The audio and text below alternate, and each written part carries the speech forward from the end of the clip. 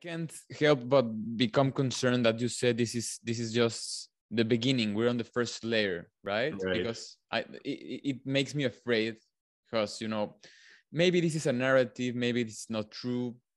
Who knows? Right now, who knows? But it seems like the doomsday clock is ticking. We're flirting with Pandora's box. We're on the verge of maybe a climate change disaster. We're on the verge of tensions between nations. And for me to think that maybe it's inside the process of our transition to a better collective through individuality, as you say, maybe it's part of it, but I don't want it to be. I feel like we have enough leverage through our ideas, such as yours, that we can just step backwards and think, is this the right course of action? So do you feel the same way? Do you feel that even though we're in the first process of first level, the time is not in our favor? I think it's there's definitely time pressure for sure, right? I mean, that's part of why I started the whole thing as well. As I said earlier, I was also involved in energy resource limits, and for the past 10 years, also climate change. So these are the two big ones. It's like the rock and the hard place, and they're converging on us. And the sort of like the techno optimist thing is that the hope, if we speed up the ship, we can like sail between them, right? I mean, think of it as Titanic and two icebergs that are slowly moving together, right? And we are going here. It's like, oh no, full speed ahead, and we might just squeeze through in time. I mean, I think that's the techno approach.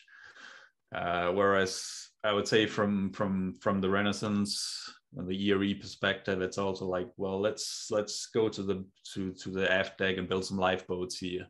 And we realize we might not be able to like save all 8 billion of humanity, but at least we can get enough ideas out there that we can somehow squeeze through. I mean, we're not.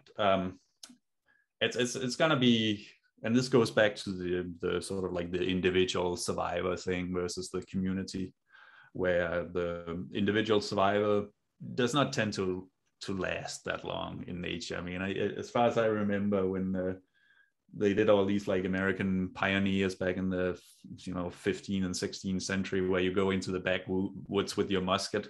The average life expectancy for someone who did that was about 1 year. Wow. Yeah, that's like blew my mind. I don't know if it's true, but that kind of makes sense. If you look at these survivor shows on TV, like Alone in the Alaska or whatever. Most of them will break down. I mean, some takes like 3 hours, other takes like 3 months. There are very few who can actually last that long without impressive supplies. On the other hand, this is one of my pet peeves, is where people, they see the problem, they have this world-centric view, and so because they are so world-centric, they want to be inclusive of everybody. So let's get together and talk and agree on things. And the typical result of that is that they maybe agree, but nothing happens. And you see this on like a huge scale with the climate, the Paris Climate Agreement, right?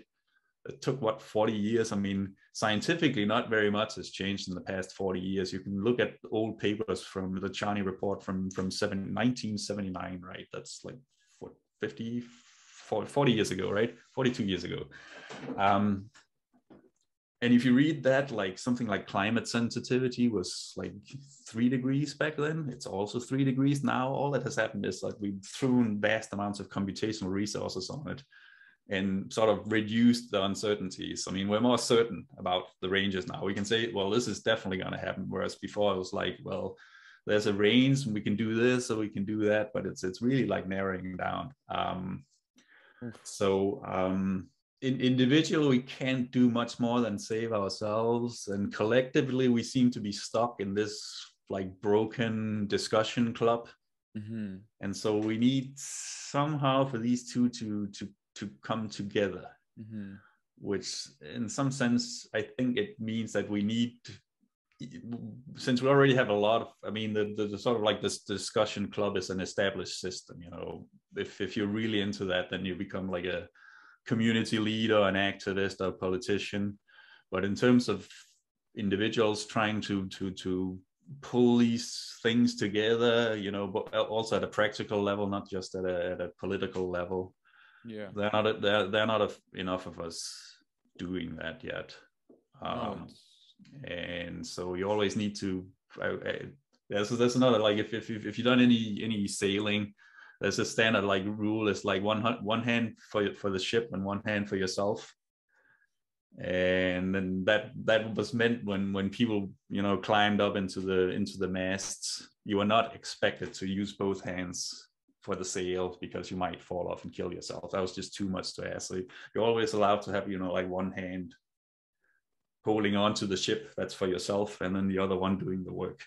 yeah, that's I think this is this kind of like a double-hedged approach that is probably the wisest thing to do currently, just in case it fails, right? But that does not mean that one should retract in, you know, into the wilderness and just say like, you know, like, screw it, I'm just, you know, I'm done with it. I mean, it's super tempting, right? But we should always try, right? So no, definitely. And I'm gonna adopt that metaphor, you know, having a eye on the prize while having an eye on the steering wheel.